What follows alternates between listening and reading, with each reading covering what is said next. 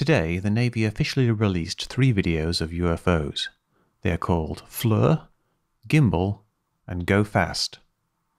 The internet immediately took this as meaning that aliens are real, but the videos are not actually new.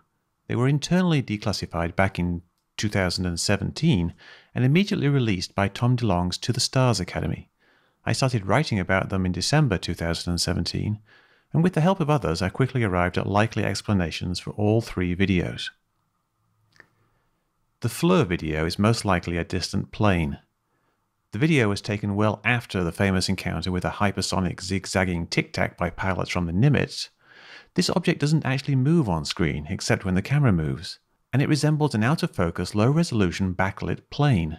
I don't know what the pilots saw, but this video does not show anything really interesting. The gimbal video is also probably of a plane. It's not rotating. What you see is the infrared glare of the engines, which is larger than the plane. It looks like it's rotating because of an artifact of the gimbal-mounted camera system. This is all a bit confusing, so I made several videos explaining it. Oh, and the aura around the plane, that's just image sharpening.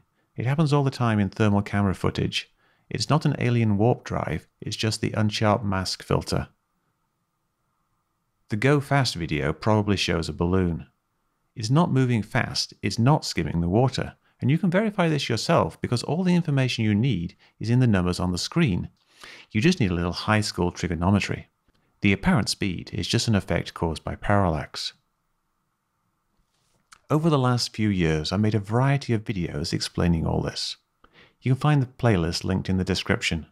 If you've got questions, especially about the gimbal video, then I probably covered it there, or it will be covered in the various discussions on Metabunk. If it's not covered, then let me know, and I'll try to find an answer. All I'm explaining here are these 3 videos, not other videos, and I'm not explaining any eyewitness accounts. These 3 videos are not as interesting as they seem, and they all have quite plausible explanations. The Navy probably arrived at similar conclusions that these are simply things like aircraft, drones, or balloons, but because of the default operational security regulations, no one can talk about it. And that opened the door to all this speculation. Hopefully I've cleared it up a little. Visiting aliens are always a possible explanation for any UFO video, but these videos don't show evidence of any kind of advanced technology. So unfortunately, the real explanations, while fun to investigate, are probably pretty boring.